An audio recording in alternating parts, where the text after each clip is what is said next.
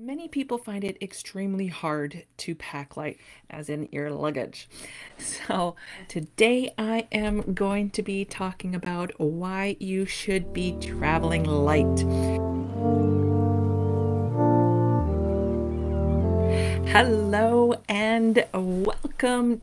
Many people find it extremely hard to pack light, me included. I spent years and years and years overpacking and just bringing a ton of stuff.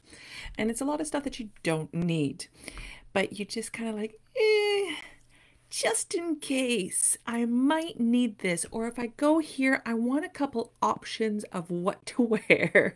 So it just becomes more and more. And I'm a toiletry hound and I bring way too much stuff. So I have definitely over the years gotten it down to a fine art of packing small. On my long-term trips, when I was away for 15 months, all I had was a carry-on bag, a roller bag, and then I also had a backpack that carried my camera gear. So I definitely had it down to a fine art, but it took a long time to figure it out. Now, when I did have everything down to a smaller bag and everything, there were a lot of benefits that came out of it. I'm going to give you my top three of what those benefits are and why you should be packing light. The first one is cost. Now, it's going to cost you a lot less money to bring less bags with you. The more bags you bring, the more you're going to be paying in your airport fees.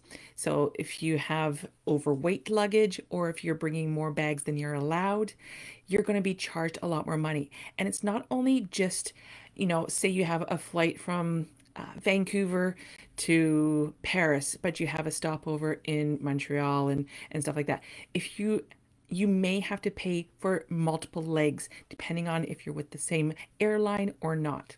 So you want to watch out. Those add up extremely fast because it's obviously there and back. Now, another thing that you want to be aware of and why it's so much better to pack light is that you are not sweaty and exhausted carrying your bags. Now, I realize you're not carrying your bags all the time, but those travel days, first of all, they're exhausting in itself, but they're more exhausting when you're lugging a ton of luggage, especially if you're not traveling with anyone or if that other person has a lot of luggage too. You have to remember that sometimes you're going by train. You're not necessarily taking a taxi everywhere. You can take a taxi to the train station, but you're still going to have to lug all your luggage onto the train yourself. So you have to remember all those little points that you're going to have to do, especially if you're in places where there's pedestrians only. So say you go to Venice and you have all this luggage and you're not taking a boat to where your accommodations are, you are stuck dragging all those bags up and down stairs and over cobblestones until you get to it. You will be extremely grumpy and sweaty when you get to your accommodations. And then at that point, you will be seeing what you can get rid of so you don't have to go through that again. The third reason to pack light is that you are less of a target for thieves. These will definitely take a look at people who have a lot of luggage, especially when they're on their travel days, sitting in train stations. They're looking at this because you have a lot to think of. First, you have to figure out where you're going, how you're getting there, what train to catch, and all this type of stuff. Now, that leaves you distracted. When you're distracted, you don't necessarily have your hand on all of your luggage. If you have multiple pieces of luggage, you can't keep your eye on everything. So if you put down a bag and you have two suitcases, they're going to easily come by, pick up that small bag and walk away. So they're going to be watching out for you to be distracted and sweaty and just annoyed at all the luggage that you're carrying and be able to swoop in and pick up the stuff that you put on the ground.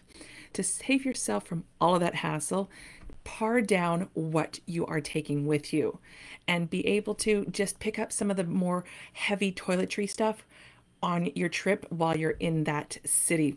And also check to where you are staying if they are providing you with toiletries. So shampoo, conditioner, all those types of things that can add up to a heavier bag. See if they're going to be supplying that for you in your accommodations, and then you don't even have to worry about it.